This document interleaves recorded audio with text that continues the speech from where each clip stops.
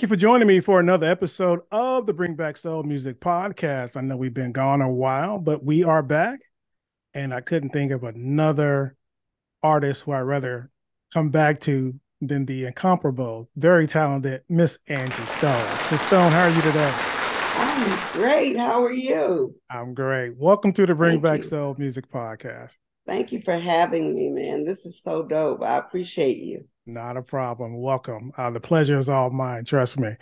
I've been a huge fan of yours for years. The Thank you. first album that I got of yours was the Mahogany Soul album, which Okay. still one of my favorite albums to this day. Wow. But we're not here to talk about that, so to speak. We're here to talk about your new album. Let me get that on camera. Love Language, which I also love. Um, Thank you. yeah. So before we get into that, though, I know most people are familiar with Angie Stone, but just for those who aren't, tell us a little bit about yourself.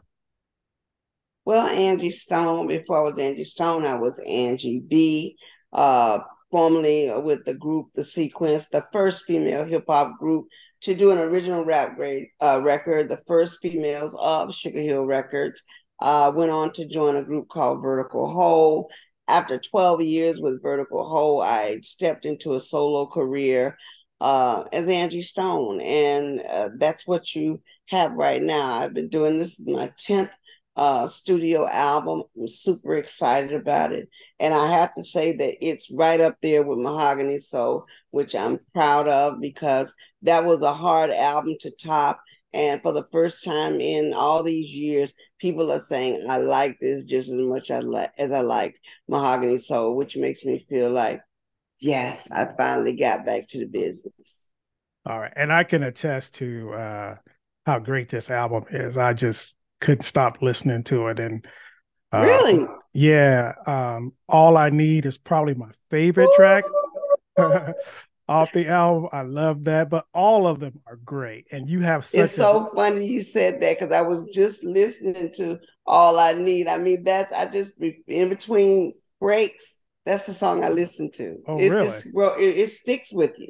Yes, yes. Thank you. No problem. I love the whole album though, but that one just I caught me. know. But I also love the title track too, Love Language. I love that as well. Yes. Thank Um, you. You are true to the game because all the ones that I pick, you're picking. oh, okay, okay. I Good I can't Man, I sing picked like you, that one. but I mean, it's just crazy. I wish I could sing like you, but that's Oh, not you gonna happen. can. Come on. That's not gonna happen. But let's get into this album. Well, let me back up just a little bit. The Mahogany Soul album. Do you still have Yes. people come to you and say, "Man, I still love that album"? Oh, yeah, all the time.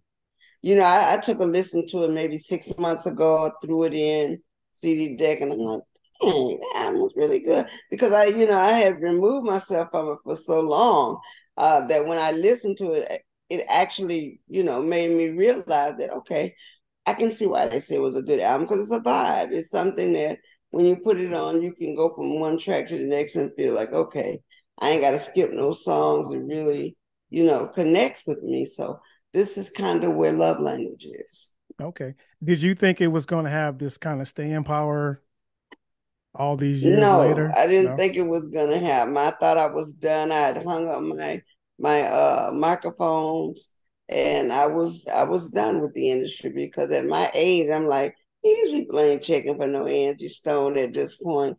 And then I had to be checking for me. I had to say, okay, what kind of music do you want to listen to? Yeah. Okay. All right. All right. Well, that's enough about Mahogany Stone. We have a new project here. Tell us about this project. And you just said that you thought you were done in the business. Yeah, Um, because the game has changed so much. I'm not social media savvy like most people are. I didn't. I just did not get the level of comfortability with getting on that internet and doing all. You gotta have patience for that. Number one, and I've been grinding so hard all my life that when it was time to slow down and do this, like I ain't got time to do that. It was one of those kind of things where you didn't really realize how important it is and was and all that stuff. And so I kind of let go of it and just like I can't do that until I found out there are people that will help you with, your social media and get you back in the game. And so when it became something that I could relate to on that level, I said, okay, it's not that bad. I started actually having fun acting crazy on TikTok and doing little stuff like that. But for the most part, I just, well, I won't say I'm lazy because I'm one of the hardest working people in the game, but I will say that, my tolerance for certain things is like zilch. Mm, okay. So But when did you I love great music. And so for that, I bent myself a little strangely just in order to make another album that I felt comfortable with. okay. When did you decide to do this particular project? When I did this album, it was literally about 3 weeks before it came out. I Mm, took 2 weeks to do this record. Two two weeks. I had weeks. Wow. 2 weeks to do this record. My manager said, listen, we got a label interested in us. They want to do this for Angie. We got to do this record. And we got 2 weeks to do it. I'm like, mission impossible. I don't feel like going in the studio and do it. They said, Angie, you got to do it. I don't want to do it. I was being super stubborn. And he said, we got 2 weeks. And he says, I'm going to tell you how important it is. Put the label on the phone. And they said, you give me this record, I promise you, we will go harder for you than any label has ever gone for you. And I'm like, I've heard that before. So I actually trusted Walter Millsap. He flew in town. We stayed in the studio morning, noon, and night. In 2 weeks, we had it done. On the last day of the second week, we had one song that we didn't get finished. It didn't make the album. I was Mm, devastated.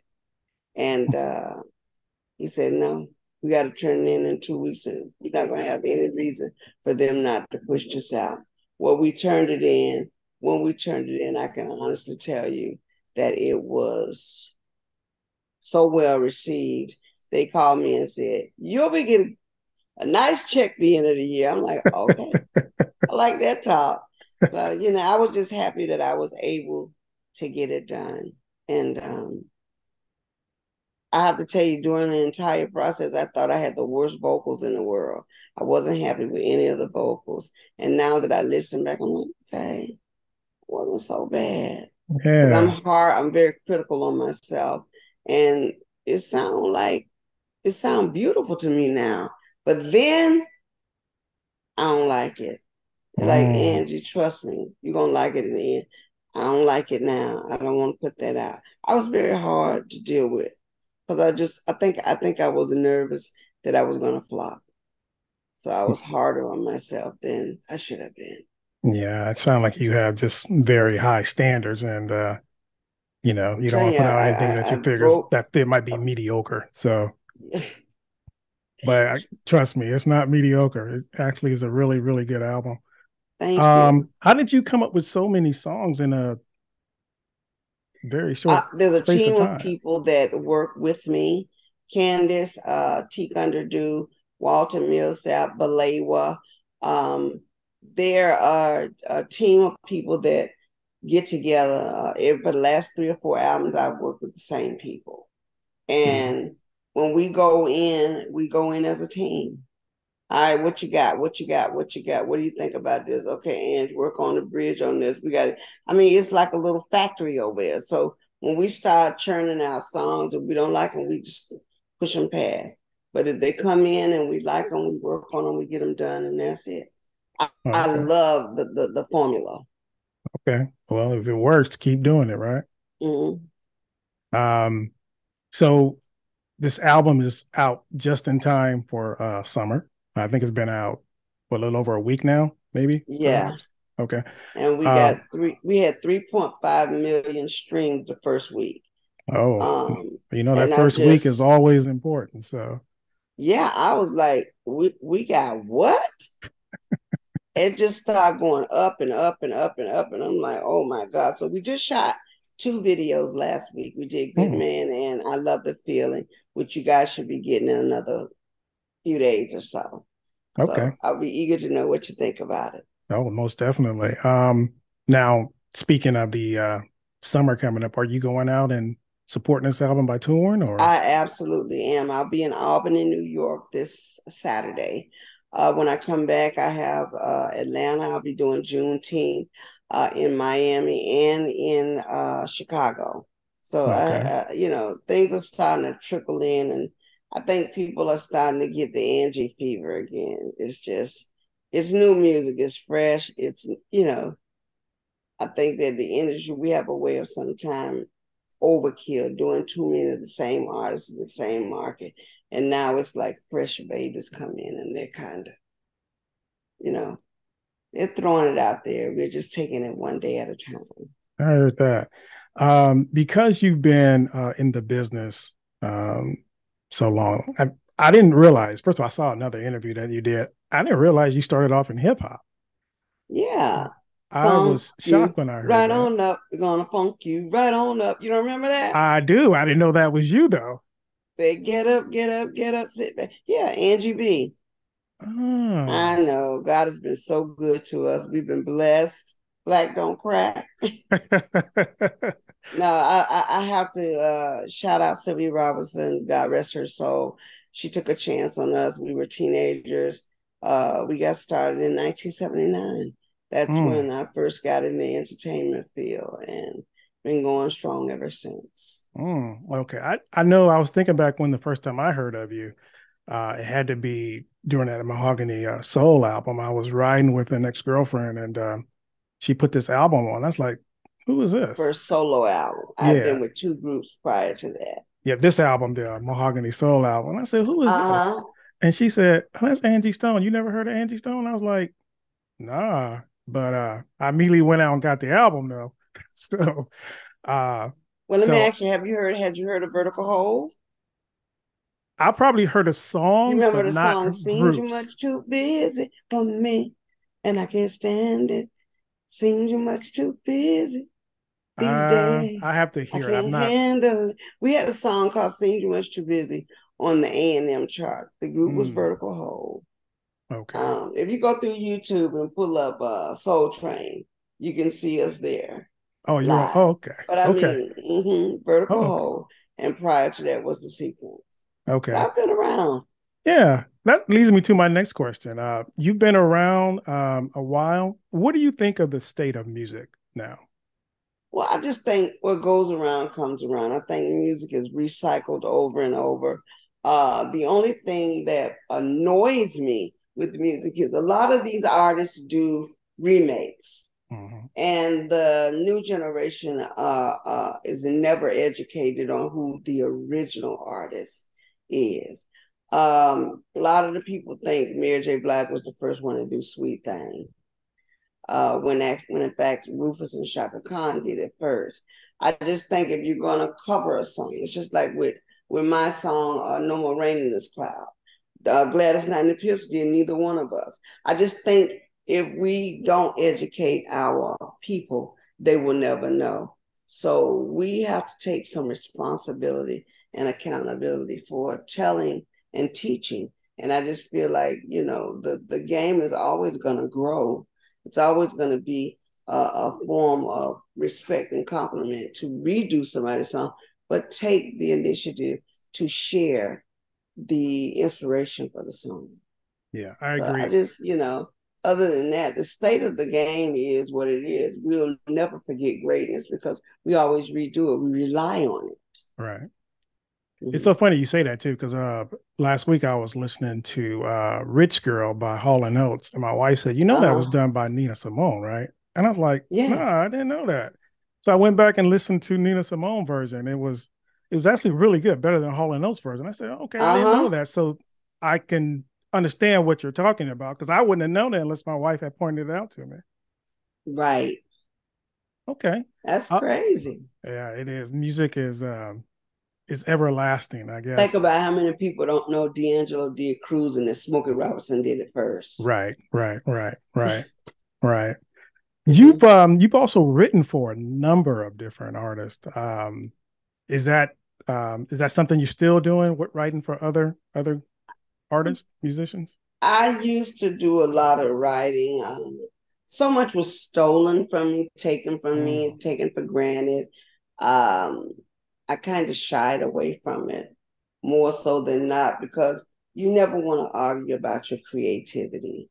And when you got to argue about who did what and you know what you did, it can make you sick. So I mm, kind of stopped writing for other people. I generally write for myself. If I do write with other people, it's for me. And that way I'm still in somewhat of a bit of control of it. mm. Okay. But Um, when somebody take your stuff and go their way with it, first yeah. thing they do is telling other people, oh, I wrote this song. I remember when I did No More Rain in This Cloud. I had written this song. I was just about finished. And a young man came into the studio, um, and he said, oh my God, I love this song. Please, you got to give me a line on it. You got to give me a line on it. I'm like, song is finished. We got to the bridge listening. He took one line of the song and switched some word or something in the thing because he was determined to get on the song. And it blew my mind one day when he was getting an award for something, and they credited him for writing all these hit songs for Anita Baker, and he penned the song "No More Rain in This Cloud" for Angie Stone.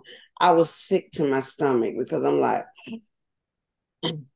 and what they do is they let everybody believe that they actually wrote the song. And the truth is, you begged to get a line on the song. I let you get a line on the song, but you took that one line and you ran with it. And so you tell everybody, oh, yeah, that's one of my songs.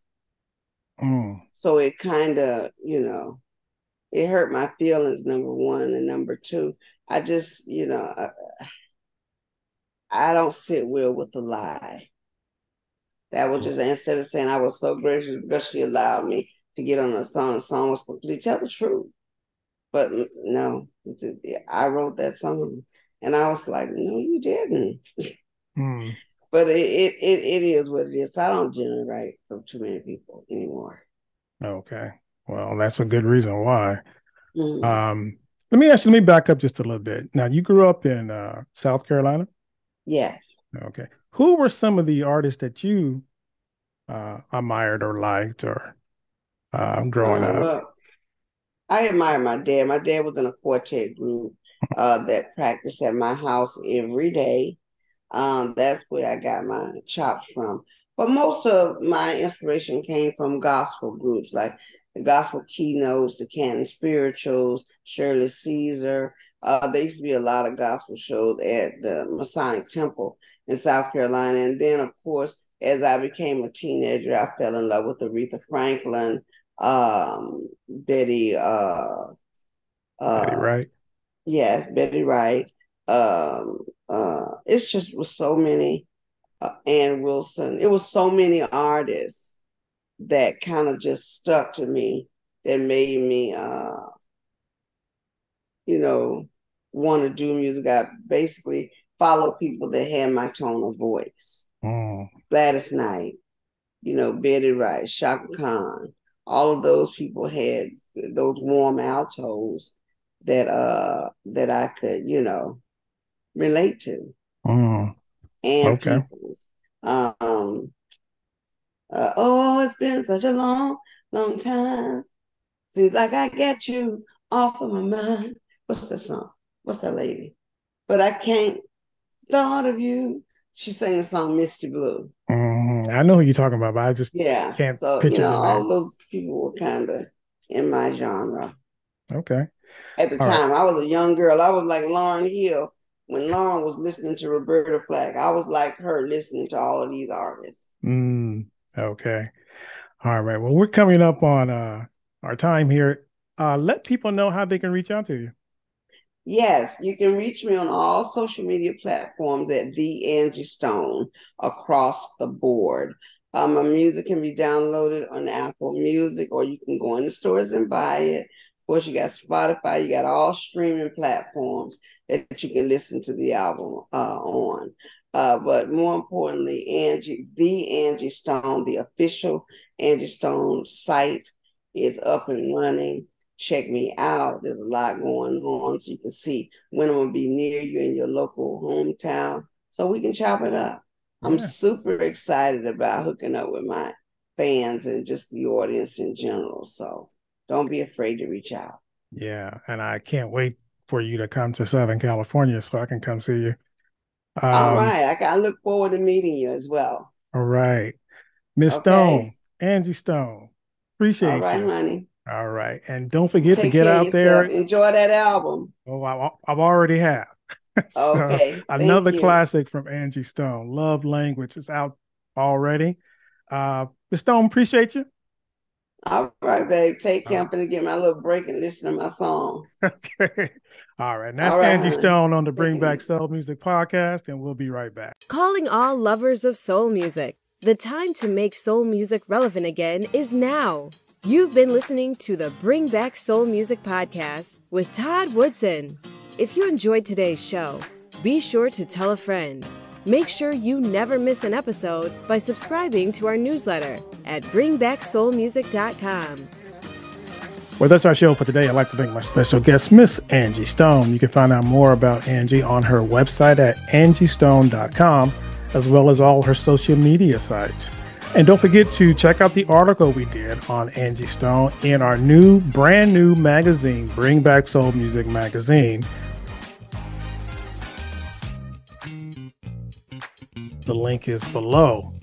Don't forget, you can listen to the Bring Back Soul Music podcast on iTunes, Google Podcasts, Stitcher, Spotify, and Pandora. Don't forget to subscribe to our YouTube channel at Bring Back Soul Music TV. If you have any questions or comments, please email us at comments@bringbacksoulmusic.com. Again, we started a brand new magazine called the Bring Back Soul Music Magazine. The link is below. It's a free copy. Go and check it out. All right, that's it for today. I'm Todd Woodson. Thank you for joining us. See you next time.